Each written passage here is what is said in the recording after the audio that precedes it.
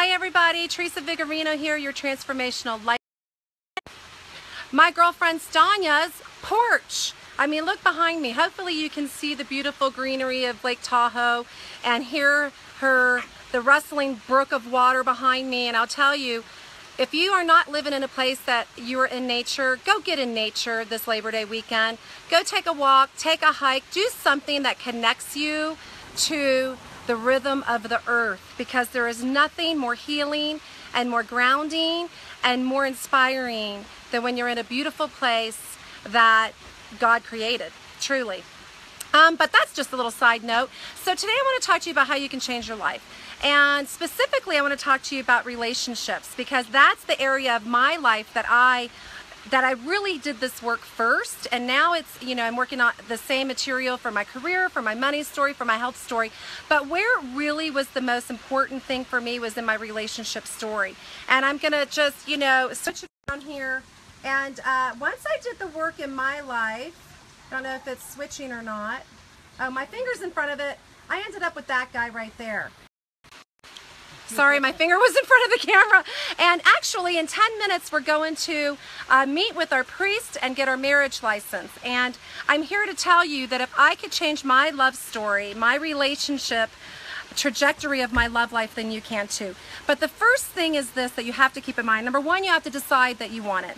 Number two, you have to understand that you can't do everything the same that you always have. That you're attracting the same to yourself for a reason.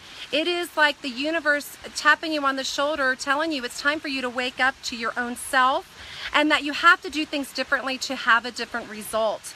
I know that I attracted and manifested the same to me over and over and over again in my love life until I discovered through my mentor, that's the importance of mentorship, whether it's me or not me. Find a mentor that you resonate with, because sometimes we cannot see the forest through the trees for ourselves.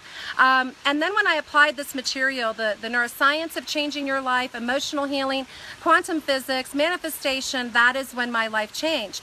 Once you do it in one area of your life, you can apply all of this to every area of your life. And it's actually, it becomes magical and it becomes fun, and you learn how to use these great universal laws and healing modalities to create the life you want.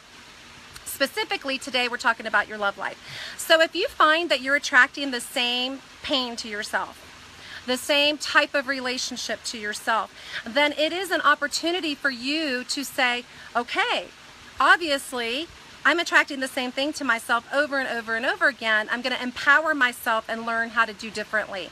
So, there's a lot of tools and techniques. There's so much available online about how to change your patterns. And that's really where it resides, is you're living out a pattern through your subconscious mind that you're not even aware of.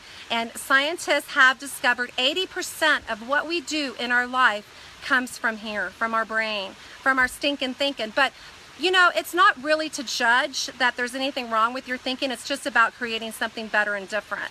So what is it in your life? What are the relationship patterns that are coming up for you? And reach out to me. I want to know what they are.